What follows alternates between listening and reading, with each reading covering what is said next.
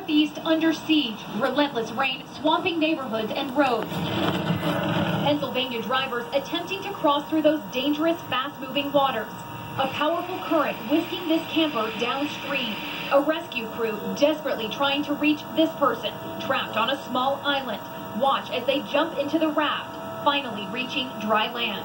High water rescues across central Pennsylvania. It's just crazy how quick it came up, and I don't think anyone was really expecting it to be this bad. Boat after boat shuttling trapped residents to higher ground. We're down to one lane and then some. Up to 4 inches of rain swamping Philadelphia area highways. Crews now racing to clear mud and debris from the Schuylkill Expressway. Heavy rain deluged region all weekend.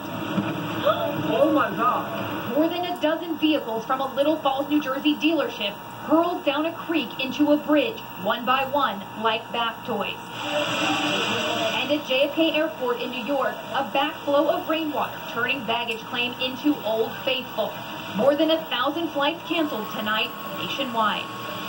And Ariel Reshef joined us live tonight from Tremont, Pennsylvania. And Ariel, this is just the latest round of punishing rain for that community. That's right, David. Residents in this area tell me this is the third time in 3 weeks that floodwaters have crushed their area. The homeowner here tells us it took just minutes for those waters to rise. And here you can see just how high it got. David, the mayor of this town, telling me this flooding is historic. David. And we are